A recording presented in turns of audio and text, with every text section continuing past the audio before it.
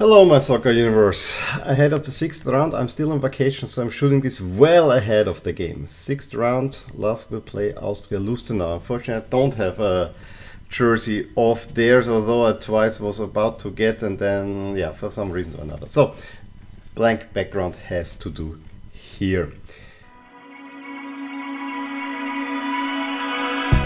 Now, Austria Lustenau, to me, will always be the pioneers from Vorarlberg. And let me explain in the sense that when I started out being a fan in the early 90s, in the first two divisions, as far as I remember, there was no team for Vorarlberg, which is the most westernmost province of Austria. It seemed like always football wilderness to me, in a way, from a very young age on. However, Austria Lustenau is the first Vorarlberg team that I saw in the top Bundesliga, and that made it exciting because it was something exotic in a way. It also meant long away trips. But beside my personal perspective, we talk about that a little bit later.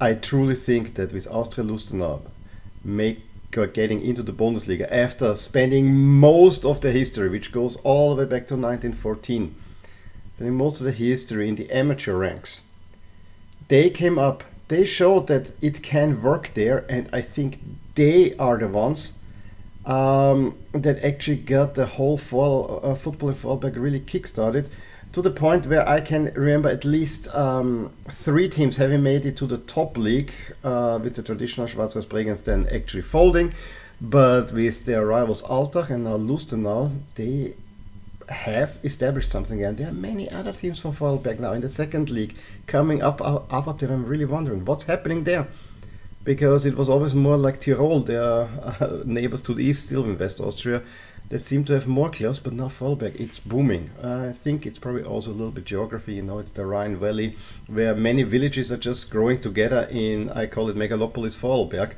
I don't think it's an official term, but it seems like there everything is so condensed together that, yeah, it's becoming a decentralized big city right there. So that to me is what Austria Lustenau really represent.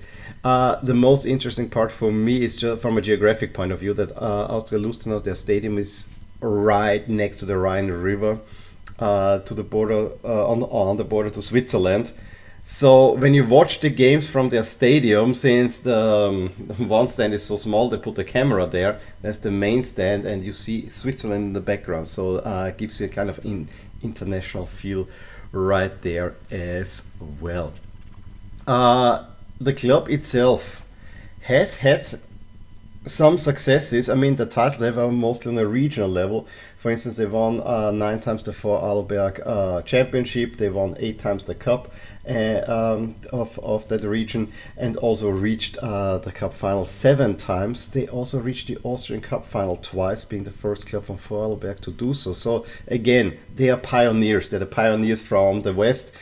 Of course, they won twice the second league, and have now their second stint in the Austrian Bundesliga. The first one lasted 3 years. Now this one is in its second year. For most of the existence of me following them, which they came on my radar in '97, it was more or less that they were a very good second league team.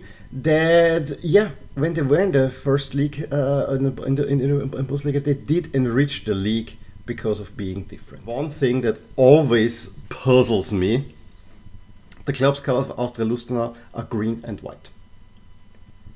Austria Vienna and most other teams in Austria that have the name Austria are purple and white because of Austria Vienna.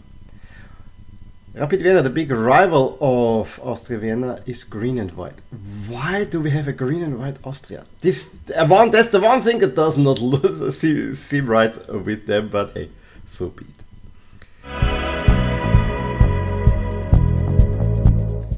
Another interesting, when they came up in the league, there was a big focus made on their unique fans. In this, they had, I think, the first fan village ahead of the stadium.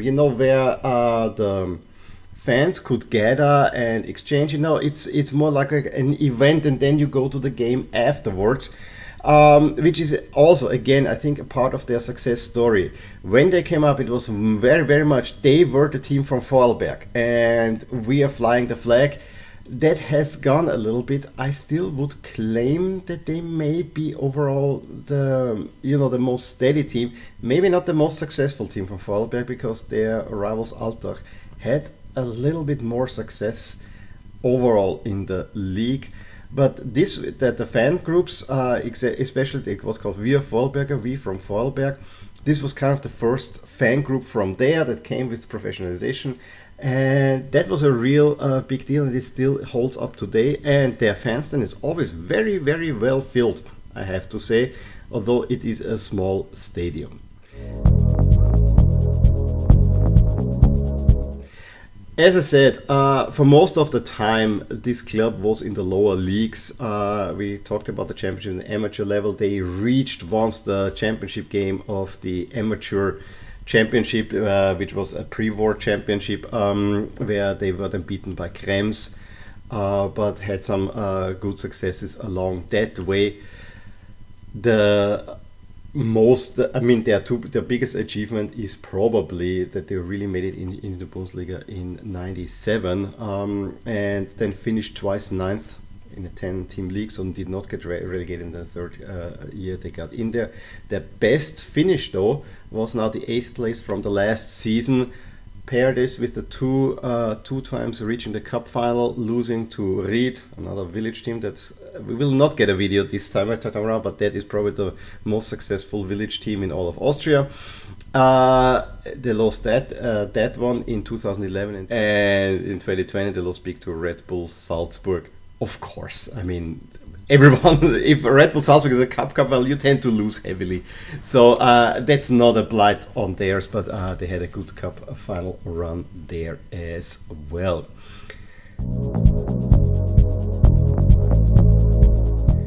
Currently, the club, I think this is the difficult second season for them now, and we have to see. I really like their approach. They have a partnership with Clermont Foot, where they exchange players, which you see a lot of French players in there, which I find very, very interesting. And also, I think a player of theirs, Ham, who is now an Austrian national team player, also made it to Clermont Foot with that partnership. So they send a few players to Lustenau to get some experience and so on and back. The club itself is relatively stably built. The only thing is they need a new stadium, and they will start building redeveloping the current stadium, which was kind of the classic Austrian stadium that you find in every town. You have the soccer pitch in the middle, then you have the track running around, and there's a stand on one side and stand on the other. What they did, though, is, I think it's also one of the first, is that they got closer. They put they said, okay, we don't need the track. Let's get the fans at least behind the goal, make a stand with where the fan village was, and get this closer there. So that was also interesting. I'm looking forward to that new stadium. As I said, they have a rivalry with Altach, which is close by.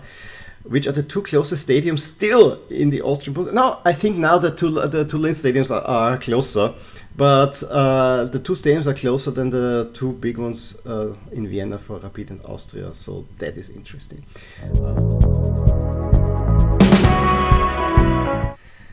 Now, as for the rivalry with LASK, again, there is not much of a rivalry. However, there are some interesting stories between those teams. I think LASK played Austria Lustenau way more than they themselves would have hoped, thanks to the extended stay in the second league in the early 2000s, where Austria Lustenau for most of the time was the better team.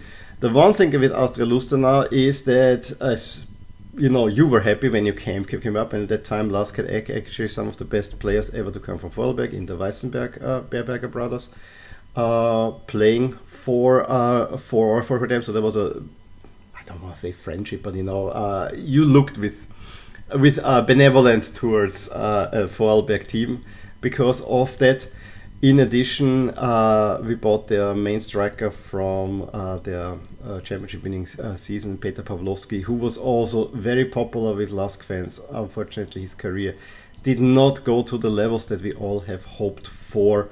But yeah, so that's another one. But for me, Austria Lustenau, especially the long away games, and this was way back when you had to travel by bus and so on, it is a long ride to get out there to the west, and you drive mostly through Georgia, Germany, because through the Alps it's even more daunting, and hence away games at Austria Lustenau were never that easy. You usually beat them at home, but away from home this was not so much. And of course, the last thing that I have to say about Austria Lustenau, they will always be connected, that they are the first opponent that LASK faced in the new stadium. And they actually would have deserved at least a point out of that game. However, a fluke penalty gave LASK the win in the 94th minute. So that I will always remember from there.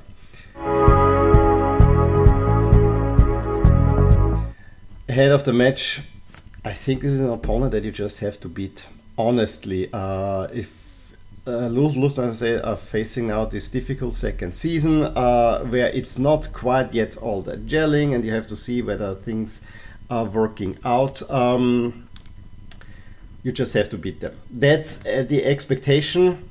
I actually hope, because I think it's great what they're building for Vorarlberg. In a way, I really hope that they can build on that there are two Vorarlberg teams. I think in the long run, probably only one of them will survive, but that is now the interesting part there. In any case, that was my few cents on Austria Lustenau. A slightly shorter video, but it makes sense because it's a much smaller team with not that much history. Give me a thumbs up if you enjoyed this video. Let me know below what you think about Austria Lustenau. Have you ever heard of them, and so on, and I will talk to you soon. Bye. Hey there, I really hope you enjoyed this video, and if you did, here are some videos and playlists that you may enjoy too. Also, please consider subscribing to my channel and hitting the little bell icon so you get notified whenever something happens in my soccer universe. And with that, have a wonderful day. Bye.